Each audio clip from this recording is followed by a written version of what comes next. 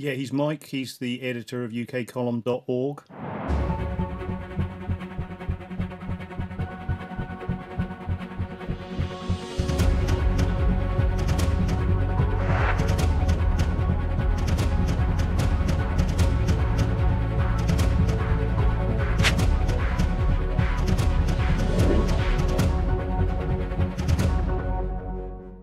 Speaking of claims, if you go to Master B, Nid posted 2 screenshots. Says this is the alternative news site I mentioned. These print screens are the members forum. And it's interesting because it brings up the Sea Sparrow argument on the second slide. Does it?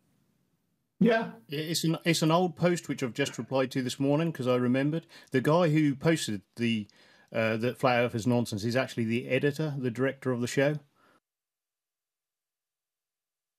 And although they cover alternative news, like they point out how many lies there are on the BBC, CNN, etc., they have got a closed mind on the nature of Earth.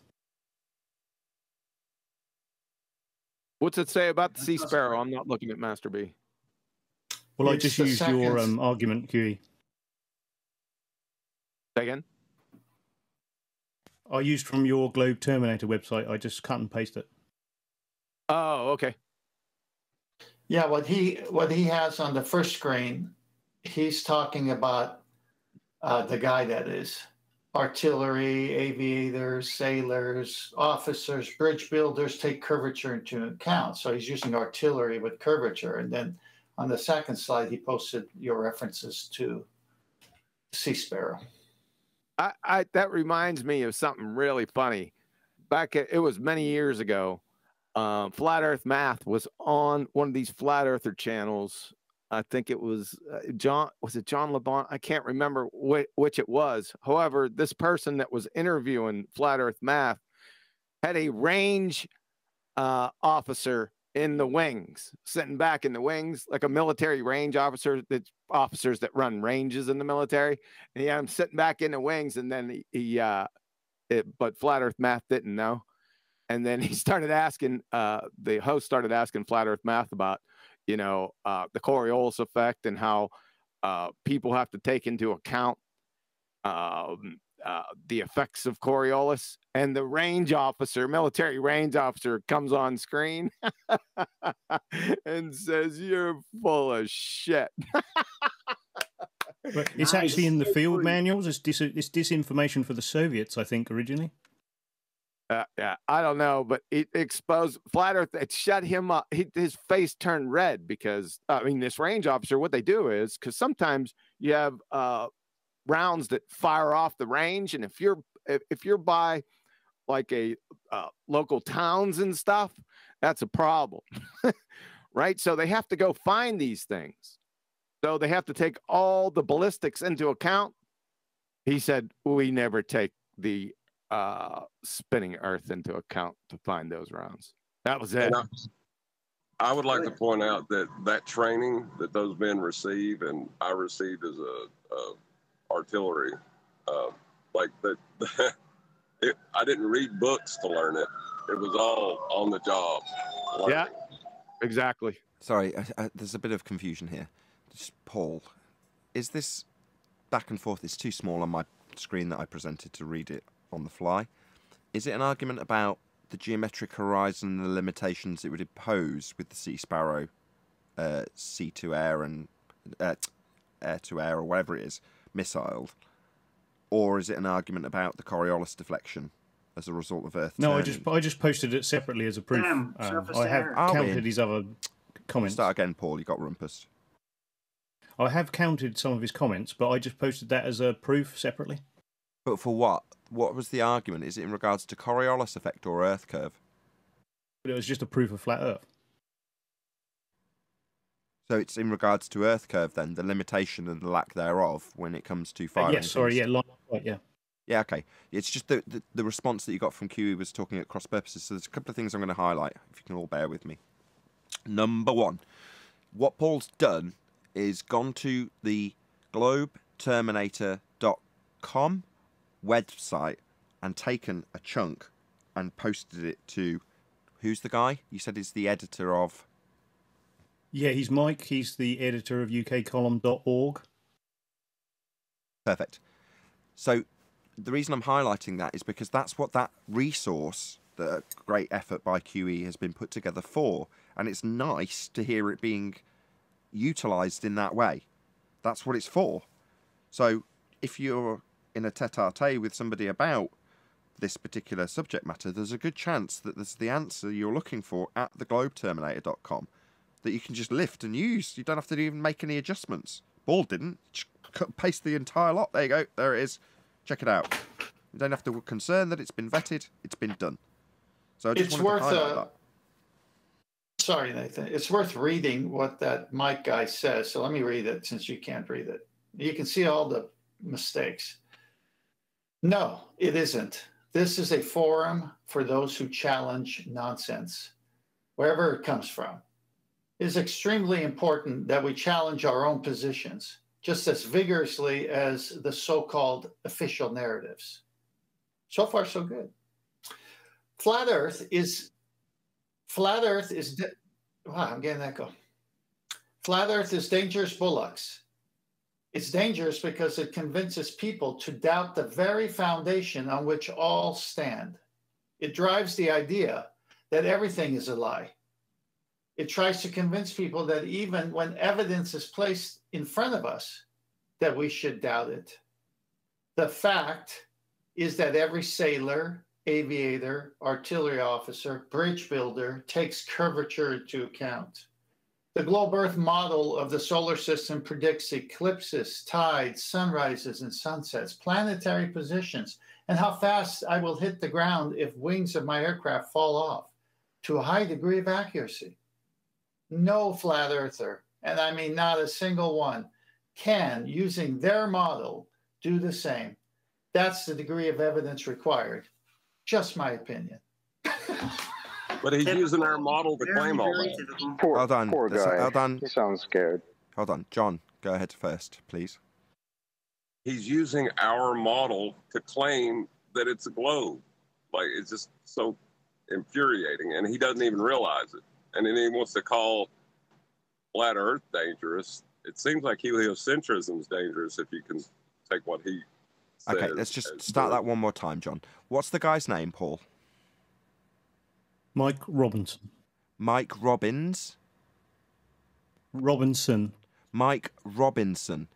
So, if you don't mind, John, addressed to Mike Robinson, can you explain why his assertions that he thinks come from the, quote, globe model of the universe are actually a derivation of a flat Earth? Please. Well, Mike, just so you know, the elevation angles are taken from a flat plane, and then they're applied in a celestial sphere model of a flat plane. And then you apply the Habermas formula to get your globe from that. Your model you're talking about is a false dilemma because you're using two flat Earth models to claim one is true and one isn't, but you're still using a flat Earth. Just one sec. 10th, can you explain how the flat Earth is being used, please? Whoever is on off mute, John included, Neil, John, both go on mute, please. 10th, can you just explain how the flat Earth is required as a prerequisite in order to move forward to model a globe with, please? Yeah, just address what you say to Mike Robinson, please. Okay, gotcha.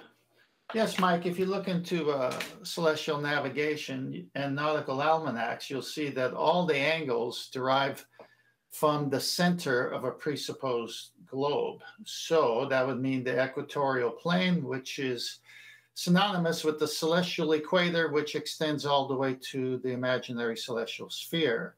So the angles are not from a curved surface where the sailor with a sextant might be, but from the center of a disk once you cut the Earth in half. Then what happens is that is projected to the celestial sphere, the inner concave, where it takes shape as a spherical triangle, which there is no such thing, and then projected back as once said by the Haberstein formula, so that could be the surface that you're standing on, when that is not even where the measurement came from. It came from a flat disk when you cut the center of the Earth. So it's all hokey pokey. No, it's non sequitur fallacious, because elevation angle measurements. Hold on, stop. Can you address this to Mike Robinson, please, QE? Thank you. Yeah, Mike Robinson, that's fallacious and non sequitur, because an elevation angle is a measurement, not a calculation. And a horizontal plane is prerequisite to acquire any and all elevation angles. Globe's dead. I think we covered it. I'll trim that out. I'll put his name on the top of it. It'll get addressed to him in a YouTube video. Unless anybody else got any comments? Anybody else want to remark on that? Yeah, I got some comments. Everyone hear that? So I heard it. All right. Just said, hold on a second. Relax. So everyone heard that. What they do, right, in their fairy tale books is they're calculating. They're not measuring anything. That's a very important point, by the way. All elevation angles are measurements, not calculations. It's non sequitur. If you say it's a calculation, it's non sequitur. It's not an elevation angle. Yeah, I remember you trying to explain this to me about 18. No, it's probably longer than that now. I can't remember if it was pre or post Black Swan. No, it was post Black Swan. So it's about a couple of years ago. Conspiracy Cats came out with a video in regards to an observation at the Isle of, at Blackpool, of a tower and some mountains and such. And he started describing the calculations of the elevation angle. And QE tried to explain to me then, although I didn't understand, that this isn't going to be calculated. This isn't going to be done with pixels. You can't do it from a photograph. That's not what an elevation angle measurement is. It's you standing with the tool measuring an angle, not calculating it. Exactly. Non sequitur. I'm interested in the I've been hearing it that all bridge construction takes earth curve into consideration. Do you have anything on that? No, it violates the celestial sphere model. You can't get an elevation angle measurement from a curved surface. You can't take it into account if it's a prerequisite that you have a horizontal baseline. That's not taking it into account, that's violating it. Precisely.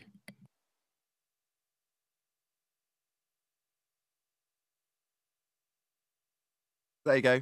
What is it that they imagine they are doing to take into account the Earth's curve when building bridges? What is it they claim they're doing? Who says they're taking into? We need an engineer to come in here, and he needs to demonstrate what his job is and how he takes curvature into account while building a bridge. That's what we need. Not somebody saying. What did Brian Mullen do? Okay. What was Brian Mullen? Well, that guy Robbins said it. He said it as well and I've been hearing it from others. Sure, but what QE's saying is this is a scattergun series of claims. So if you listen to what he's doing, because it's in email form and he can, is he scattergunning, in this case Paul, with multiple claims that are unsubstantiated. So he's saying all bridge makers take into account the curvature of the Earth. There's nothing you can do about it. You don't have to like it. Ha ha ha. That's not evidencing his claim, is it? So what you would do if this was in rebuttal, if it was in debate, number one, he wouldn't get that far here. He wouldn't get to make 10 claims all at once. He'd get to make the first claim. Then he'd be demanded to provide evidence for that claim. Now, if his first claim was bridge builders take Earth curve into account, no, they don't. They establish a horizontal plane when they're building it. That's what they actually do. I say they don't. Yeah. No, we say they don't because they don't. But we can show how they do their job and how it acquires elevation angle measurements. It uses levels. Not curves, levels. So that's what we can demonstrate in evidence. He's not doing that. He's just throwing it out as a baseless assertion. Okay. No, yeah, good. No, that's right. That's what I assume. Well, it's a that there's especially bacon has something to You're breaking up, citate no that I thanks. didn't look that I did not look at. We got the general gist, but you're But breaking no, up. thank you for the answer. No worries, no worries. No problem. In planar surveying, it's an easy claim to kill because planar surveying is a plane, a curve. Sorry, what surveying? What's the name of the surveying technique? I was going to say that's painfully redundant. It is totally redundant. Planar surveying, that's what they'll be doing if they're building a bridge. Not globe earth surveying, not anything globe related. Planar. Yeah, so he just has no clue what he's talking about and making claims out of his backside. Certainly seems that way. That'd be Mr. Robinson. You can clearly hear Robinson? that by what he said. He has no idea. He probably looked some stuff up, found some cool stories, and just posted it. He had no idea what the hell he was talking about. I've forgotten his Maybe name he thought already. it was geodesic plane. What's his name again? Or something. Mike, Paul. Mike? Is it Mike Robinson? something.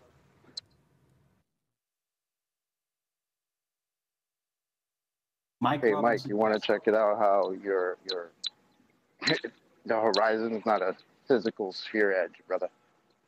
Can Might want to go look into that. Can I break down? As I read, I saw things that he's just projecting his own situation. Flat Earth is dangerous bollocks. It's dangerous because it convinces people to doubt the very foundation on which we all stand. Okay. Stop there. Hang The on, foundation hang on on. which we stand and measure and navigate is flat. Yes, but I want to tie what I just read to the previous introduction of this blog or whatever it is. No, it isn't. This is a forum for those who challenge nonsense, wherever it comes from. It's extremely important that we challenge our own positions, listen, Mike, just as vigorously as the so-called official narratives. So he says something there that every rebel would love, every truther would just say, yeah, go for it. Let's show those lies. Then he goes, flat Earth is dangerous bollocks. It's dangerous because it convinces people to doubt the very foundation we all stand. Well, that's what he's doing in the first sentence. I was going to say, isn't that every self-contradictory? So we challenge things and question things. Flat Earth's dangerous because it makes you challenge things and question them. That's what I heard. Exactly. All right. Now he That's goes why to the something. first thing I said was he sounded scared. That's why I said that, because of that first. That was his first statement out the gate. Yeah, he's definitely scared. Yep. Okay. Now it goes to those crazy flat earthers who may have said this. It derives the idea that everything is a lie. Well, we don't say everything is a lie. That's a It tries to stereotyping. So let's just break it down as you go. So that's a baseless assertion and stereotyping fallacy. Okay. Next one. It tries to convince people that even when evidence is placed in front of us, that we should doubt it. Well, we're placing elevation angle evidence. Why are you doubting? That's a reification fallacy and an argument from silence fallacy and a stereotyping fallacy. So his starting position, it. What's it? Flat Earth? Does it, flat Earth, have lips? 10th.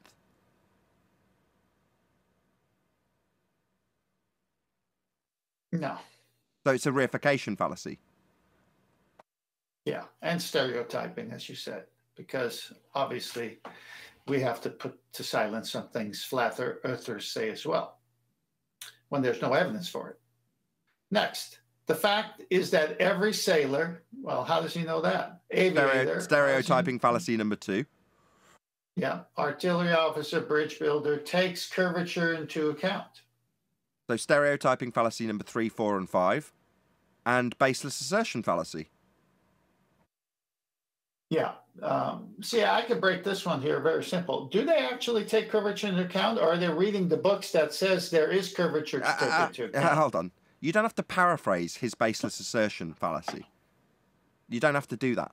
Mike, you used a baseless assertion. You didn't evidence what you claimed. Ergo, a baseless assertion fallacy.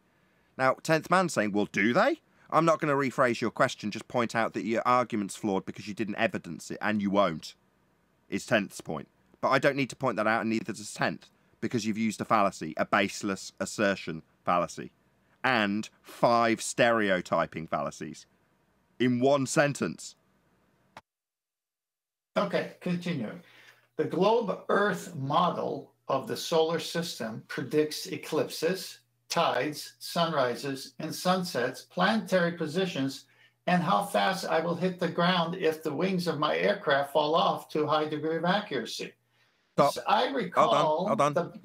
Can you just read that last sentence again? And how fast I will hit the ground if the wings of my aircraft fall off to a high degree of accuracy. That's got nothing to do with Earth as a sphere and everything to do with relative density disequilibrium. Yeah, one more thing. As I recall, the Babylonians knew about eclipses, and they believed the Earth was flat. A prediction, a supposition, isn't following a pattern and then declaring what will happen next based on that pattern. That's what eclipses are. That's not predictive. That's like saying, I predict that 1 minute past 12 will come after 12 o'clock. Is that what a prediction? No. Well, there's recognizing cyclical patterns. Well, there's another problem too, because the model he's talking about is derived from a flat plane celestial sphere model. I was coming to that next. You go ahead. Yeah, so he's getting ready to invoke the globe Earth heliocentric flying around the sun, but that was derived from a flat Earth celestial sphere model, which was taken from measurements of the flat plane we dwell atop. So your assertion of how it works in the model, Mike, is an assertion that's come from a derivation of a flat plane. That's called the celestial sphere model. Look it up. It's the origins of your globe claim. That you also used a reification fallacy when you stated what the globe model does. We don't live on a model, Mike. Reification fallacy number 2. You're not standing on a model to claim that that's how it behaves in real world, because models aren't what we're standing on. Another reification fallacy by Mike. Thank you. I was going to interrupt for a point of order. They don't have a model. They don't know what a model is. Show me the globe Earth model. Yeah, I was about to end that statement with exactly the same. Mike, if you'd like to present us with the heliocentric model, please. We'd like to examine it for its qualification for reification that you have employed, i.e. how accurate your reification fallacy is. It's still a reification fallacy. It doesn't matter what your model showed us, if you had one. But in 7 years of being here, nobody's presented one, Mike, because there isn't one. A globe Earth model. He goes one step further and says at the last point, no flat earther, and I mean not a single one, can, using their model, do the same. That's the degree of evidence required. Stop. So reification fallacy number 3 for globe Earth and now flat Earth models. Stereotyping fallacy number 6, because he's now stereotyped what all flat Earthers do. And further use of the sphere that's been taken from a celestial flat Earth model.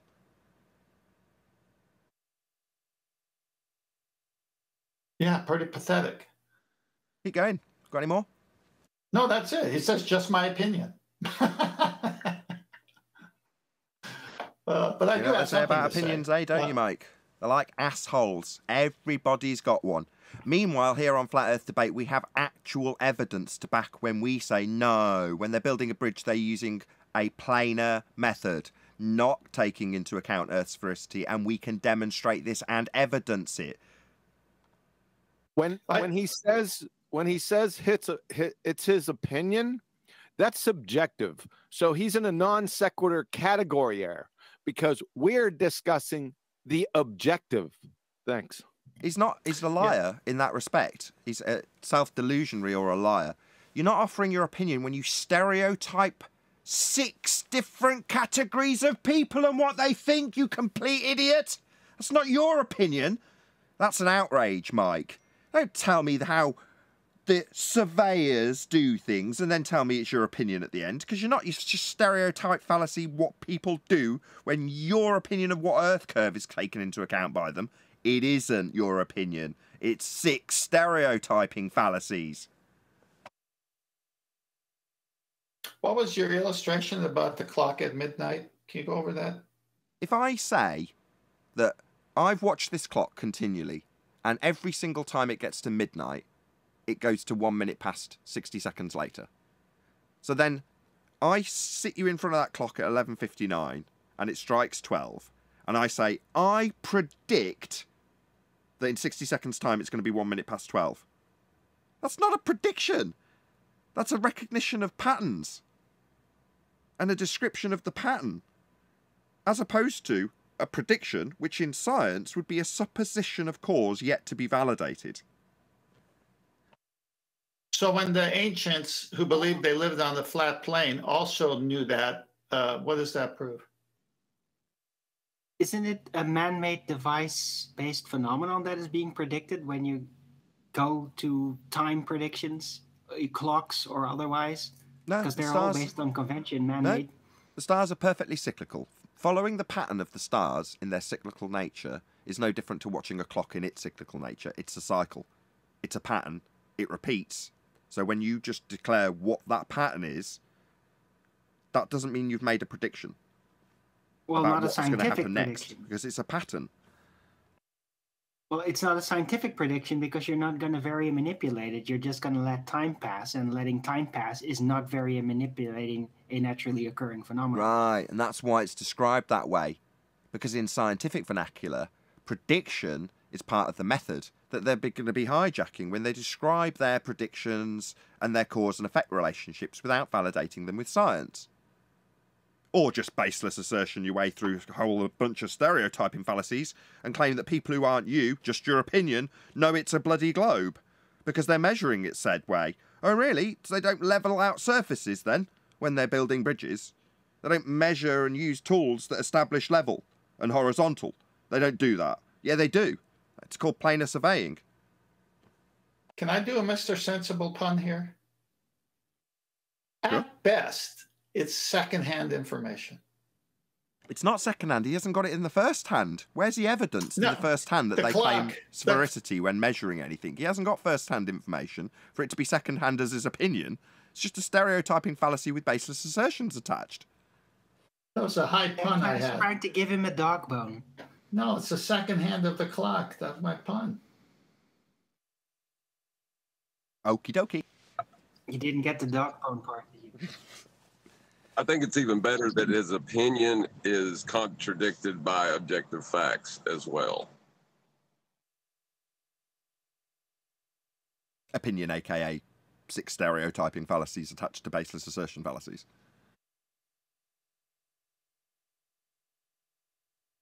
Yeah, the idea that planar surveying can take curvature into account is just so far beyond nonsense. I don't even know how to describe that. Well, the anti-flat Earth rebuttal is to say that we use a tangent plane. Therefore, we're taking our measurement from the centre of Earth and drawing out a horizontal baseline that covers a vast area of a given size that we would build on. So once we've taken a measurement that we assume is in reference to a calculation to the centre of Earth, we'll measure our flat plane and build on it. That's how the anti-flat earthers get around it and say, no, we're measuring off a tangent plane. No, that's how they deal with celestial navigation. When they're talking about planar surveying, they say the horizon is the tangent point instead of the point at your feet. So they dance between tangents, whether they're talking about planar surveying or celestial. The anti-flat earthers didn't even know that the celestial navigators were going from the center of the Earth. They didn't know that until 10 told them. So, that's not necessarily true. Hold on, don't stereotype them back. No, I had people telling me that it was coming in parallel almost immediately. John, refracted curvature, John. Eratosthenes how did he get the shadow? Was that planar or, I mean, how does a shadow happen? He was using planar geometry to get the angle. Okay, so now the trick is that they took what he did and moved it to a presupposed center of a sphere that doesn't exist. Because it also says that he assumed the Earth was a sphere and sunlight came in parallel. And then he took a planar geometry shadow angle and said, well, I'll just move it to the center. That's all they're doing, but it's not happening. Right, it's on screen right now. the angle measurement to this star off the flat plane, that would be the grey area, has a vertex that we can't see because it's in the centre of the sphere Earth, where you have to project your position and the angle measurement you take out to a concave map that's been taken from the plane you got the angles from. That's how this globe has come to pass. Well, the original angle measurement is taken from the celestial sphere model. That's why we've got this outside sphere wrapped around a non-existent measurement location in this diagram. The globe is a flat Earth model.